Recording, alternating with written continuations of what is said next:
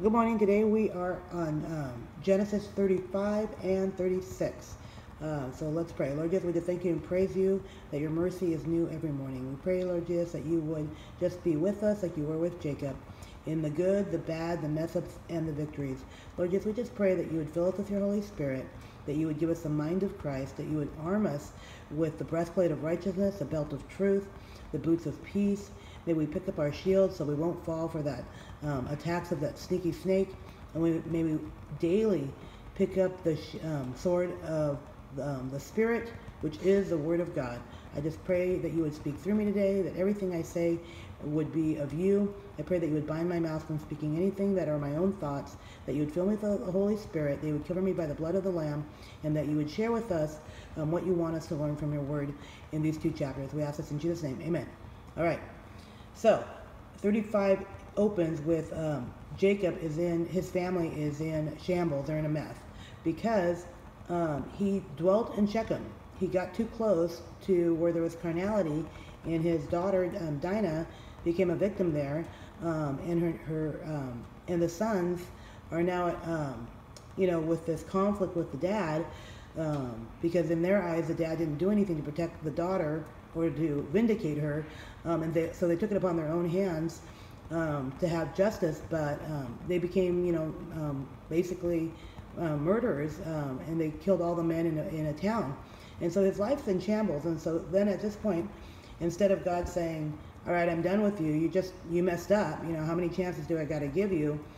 God doesn't do that. I mean, God knows that Jacob has been saved. He's got fellowship with him, and so God doesn't give up on us when we mess up, which is a total praise Jesus for his grace. And so God says to Jacob at this point, arise. He doesn't say, stay down, I'm going to kick you when you're down. He says, arise, Jacob, arise. And that's what he tells us. If you messed up, if you're in the pit, arise. Go to Bethel. Now, what's Bethel? The house of God. He said, arise, Jacob, go to the house of God and dwell there. That means make your home there, dwell there, stay there. Stay in the house of God and make an altar there to God, who appeared to you when you fled from the face of Esau, your brother. So he's telling him, you know what? Pick yourself up, go back to the house of God. I want you to dwell in the house of God, and I want you to make an altar there and worship me, because I'm the one that appeared to you when you fled from your brother Esau. I'm the one that's been there for you. Because remember, at Bethel is where he first encountered God, and he saw Jesus in the ladder. Remember the angels coming up and down? And that represented Jesus being the only way to God the Father. And then he sees, that's where he had the wrestling with Jesus himself. And he wrestled with Jesus, and Jesus changed his name from Jacob to Israel. And Jesus blessed him. And so Bethel is where he's encountered God personally and Jesus personally. And so he says, go back there. And Jacob said to his household and to all who were with him, put away all of your foreign gods that are among you, purify yourselves and change your garments. Then let us arise and go to Bethel, and I will make an altar there to God, who answered me in the day of my distress, and who has been with me in the way which I have gone. So he's saying, God answered me in my distress, in my pit, in my moment of failure and loss and mess ups. God answered me in my distress. And he's been with me where I've gone. So he's been with me through the whole thing, the ups, the downs, the valleys, the mountaintops. God's been with me, and he acknowledged us and wants to worship him. And so they gave Jacob all of their foreign gods, which were in their hands, and the earrings, which were in their ears. And Jacob hid them under the terebinth tree, which was by Shechem. And so what this represents is that when we have a true conversion, and we truly realize I was lost and now I'm found, I was a wretch and now I've been saved, when we have that moment of realizing, man, God has been with me through it all. It's in that appreciation for his grace and his goodness that we then say, I want to get rid of everything that's holding me back. I want to get rid of all the idols in my life. Everything that I'm prioritizing instead of God, I want to get rid of it, and I want to put it at the tree. I want to bury it at the tree. Now, the tree here represents the cross. And when we find that moment of like, I was blind and now I see. We want to take all the junk in our life and bury it and set it at the foot of the cross. And this tree represents him doing that. And all of the people that are in his family and community, they all take their stuff, their junk, and they bury it at the tree at Calvary. And so that's what that represents there.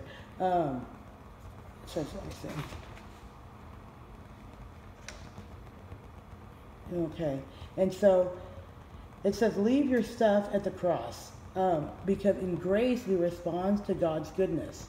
And in his gratitude that the Lord has been with him, it causes him to want to put away all of his idols in his life. And so John Carson was saying the power of the cross is not just the removal of the penalty of sin. Yeah, Jesus dying on the cross took away our penalty, our judgment for sin, but it also did, it crucified our old man. If you look in Romans chapter 6, it says that by the power of the cross, it crucified our old sin nature, our old man. So that our old man, our old sinful nature, has no power over us.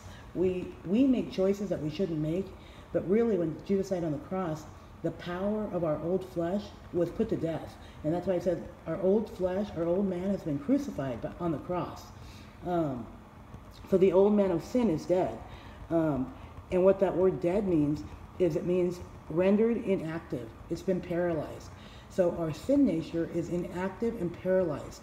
We choose to make sin choices, but we should, by the power of the cross and in faith, we have power by the power of the Holy Spirit over our sin nature.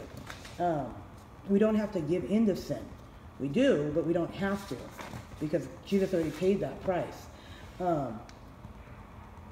It says, because of what Jesus accomplished on the cross, sin has no power over us. So we have to, in faith, say, I declare myself free of negative attitude. I'm not going to give in to my negative attitude, because Jesus died on the cross for that negative attitude. He's giving me the power over my negative attitude, and in the power of the Holy Spirit, I'm not going to let myself, succumb to that. I'm going to declare myself free of addictive, whatever I'm addicted to, because Jesus died on the cross for my sins, and by the power of the Holy Spirit and in faith, I don't need to give into that. My old nature is dead. If people are addicted to pornography, if they're addicted to drugs, if they're addicted to whatever it is they're addicted to, the power of the cross shed and the blood shed for us gives us victory over that addiction. We just have to, in faith, say, I'm not going to give in to my sin nature anymore, because my sin nature has died and been crucified. Same thing with gossip. Whatever our sin is, Jesus died for that on the cross. And so anyway, that's pretty cool. And so it says, and they journeyed, and they journeyed, and the terror of God was upon the cities that were all around them, and they did not pursue them. They did not pursue the sons of Jacob. Because remember, at the very end of chapter 34, Jacob was like, "What have you guys done? They're gonna come. They're gonna all gather together. All the towns around us are gonna gather together, and they're gonna kill you because of what you've done, and that you killed all these men of this town." But it says here that the terror of God was upon the cities that were all around them, and they did not pursue the sons of Jacob. So God caused this terror to fall upon the surrounding nations. And I thought to myself, this is what we want to pray for our president and for the people in the assembly members and senators of California, that the terror of God will fall upon them, and so they do not pursue the righteousness of, those that God's anointed. So Lord, just right now we just pray for our president. We pray, Lord Jesus, that you would cause a terror to fall on those who are accusing him falsely and coming against him in this whole impeachment thing.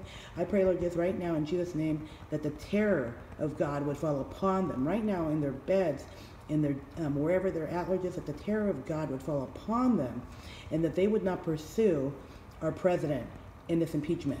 We pray, Lord Jesus, that you would give victory and protection, just like you protected Jacob and his sons from the evil. I pray that you would protect our president and our vice president from this evil attack. And I pray right now, Lord, just that the terror of God would fall upon them. And also for the senator that voted against SB 673, I pray, Lord, just that the terror of God would fall upon them.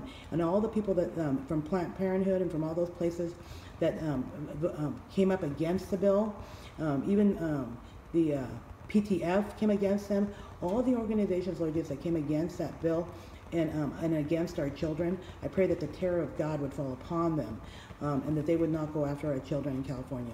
I pray this in Jesus' name.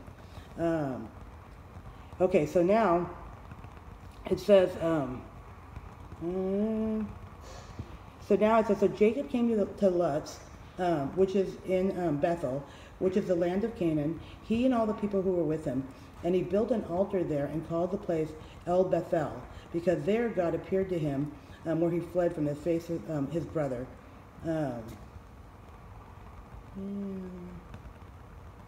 Okay, now here he changed the name from Bethel, which means house of God, to El Bethel, which means the God of the house of God. And so what the pastor was saying is this actually shows spiritual maturity, because he's realized that the place where he experienced God, it's not about the place. So before he was like, this is Bethel. This is where God's presence is. This is the house of God. But now his spiritual maturity has moved. No, it's not about the place. It's not about Bethel. It's about the God of Bethel. That means his relationship has now matured to, it's a personal relationship between me and the God of Bethel. It's not about just going to Bethel, which is the house of God. Like, it's not about going to church. It's about going to the God of your church, the God over our church, you know. So we don't worship. It's not enough to just go into a church. You've got to go there to worship the God of the church. Does that make sense? It's not about reading just your Bible. It's about worshiping and realizing it's the God of the Bible, who wrote the Bible, who inspired the Bible. And so this is where Jacob has now matured. So he's playing, no, this place is El Bethel. I'm worshiping and I'm building an altar to the God of the house of Bethel. And so it's showing that he's now moved from just his spiritual level being in relationship with God being more of a physical thing to now of a personal relationship. He's matured. All right, and then it goes on to say that his nanny died, because it says, now Deborah, Rebekah's nurse, died, and she was buried before Bethel under the tree. So the name of it was called Elon Bekath. And so this was his actual probably nanny, because it was Rebekah, his mom's nurse. So his nanny died, and he's brokenhearted, because I think it's called a place of weeping. I forgot what it's called. But anyways, I think that the place where he buried her was called like the place of weeping. And so then it says, God appeared to Jacob again when he came from Padan Aram and blessed him. And God said to him, so God appeared to Jacob again. He's having this personal encounter with God again. And it says, your name is Jacob. So he's reiterating, you're no longer, it says, your name is Jacob. Your name shall not be called Jacob anymore, but Israel shall be your name. So he called the name Israel. He called his name Israel. And God said to him, I am God Almighty. Be fruitful and multiply. A nation and a company of nations shall proceed from you, and kings shall come from your body. The land which I gave Abraham and Isaac I give to you and your descendants after you. I give you this land. Then God went up from him in the place where he talked to him. So God's appearing to him again, and he's saying, this is who you are. You're no longer Jacob the trickster. You're Israel, governed by God. And this is your destiny. This is what your calling is. I'm going to make you a great nation. I'm going to make your descendants great. And so he's reminding him again of his calling and his I'm a new creation. So he's saying, you're a new creation. Your name is Israel. Okay? And so, but then it says, let me see. So he's telling him, go back to Bethel. Go back to Bethel. Go to the house of God and dwell there. And it said, so Jacob set up a pillar in the place where he talked to him, a pillar of stone, and he poured a drink offering on it, and he poured oil on it. So this represents, the drink offering is that he poured wine on the pile of stone, the altar, which wine represents the blood of Jesus. So he on this altar, he's symbolically pouring out the blood of Jesus, and he's pouring out oil, which represents the Holy Spirit.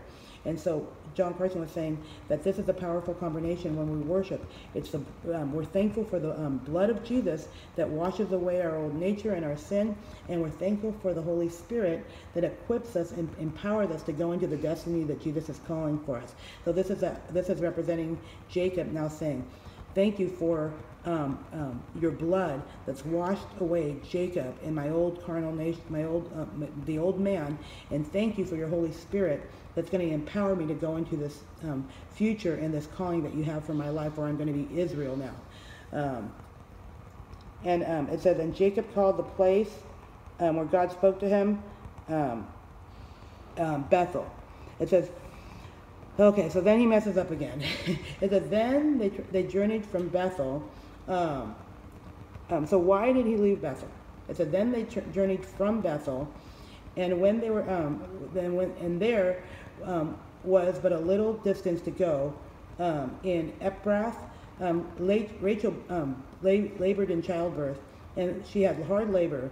Now it came to pass when she was in hard labor that the midwife said to her, do not fear, you will have a son also. And so basically Rachel died. And so the whole thing is, why did Jacob leave Bethel? God told him, go to Bethel, stay there, dwell there, make your home there. And then he decides to leave when his wife is pregnant and advanced in pregnancy, and she ends up dying in childbirth. And so, he was saying, why did he leave when the Lord told him to stay? And that's a mistake with him, that if the Lord tells us, I want you to dwell and stay in my presence, in the house of God, don't leave. Dwell there. Worship me there. And so when we make a choice to then leave God's presence and we go out on our own, catastrophe may follow, because the Lord told us to stay in my presence. And we make the choice to then leave. He did that, and look what happened. His wife died.